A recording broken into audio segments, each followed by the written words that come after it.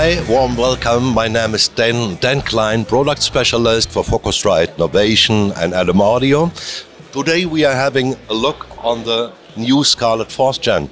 1.5 days ago we released the high I/O interfaces that you can see here from the 4th Gen series, the 18i20, 18i16, 16i16, the 2i2, the 4i4 and the solo we released before.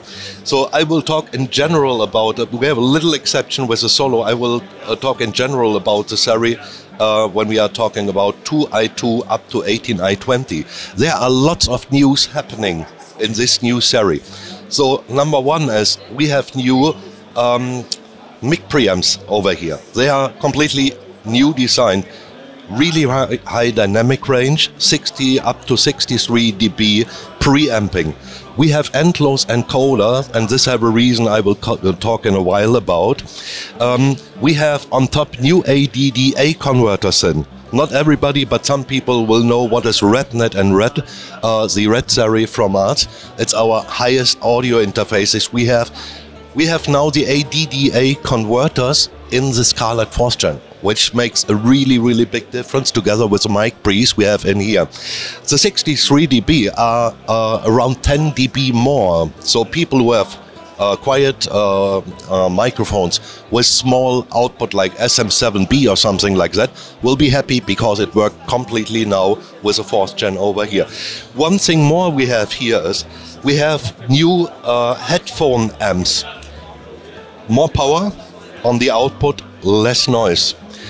Which is really good because there were some complaints from people, matter what impedance the headphones had. This should not be a problem anymore because of the more power and less noise we have over here. There are really nice functions besides the new design, which I really like. It's a wonderful build quality, but we have a new design over here. But we have really nice functions. You will have these functions on the hardware itself, but in the Focusrite Control 2 software too.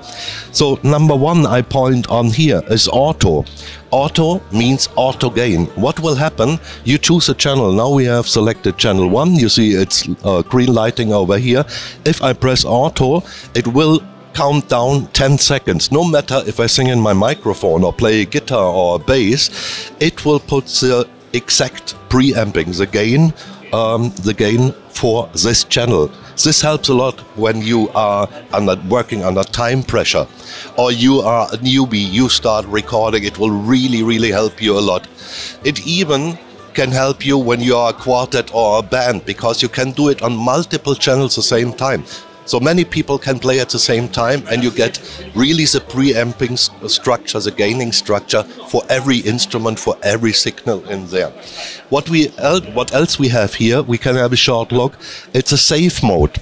The save mode is, especially in a live situation, for example, really helpful, because we can now, I told in the beginning, these are endless encoders now, opposite to 3rd Gen, and all the preamps are digitally controllable now. In the moment we press save and we get more loud in the recording session we are doing or in a live situation. In the moment we have a clipping sample in our recording, it will put down the gaining structure, the pre-gaining of our mic pre's we have here or our instruments. It will lower the gain and we are safe, and the track is safe, and we not lose it completely. Another thing which is new over here is we have air mode. Some of you maybe will know it because that we had in the 3rd generation too, but in 4th generation we have a second air mode. In general, for the ones who don't know it, air mode is like an emulation of our heritage mixing consoles that Focusrite were building. So what you get is, for example, when you are not so experienced with equalizers, compressors, limiters, if you press air mode on a vocal, it will get more in front because you get really nice high frequencies that sound like an emulation of a mixing desk. The drive and presence mode we added in the 4th Gen, it's more, I would say, it's like a radio voice, ready voice you get. What will happen is you have a bit amping on the bass side of things. In the middle, where the most clutter and mud can happen, it will put a little curve down, and on the high frequencies you will have what I explained for the presence mode before. This is really, really nice for people who are starting with it, but in general we can say, maybe I can show a little bit from the back side. And you see here, the design is really minimal, modern and clear.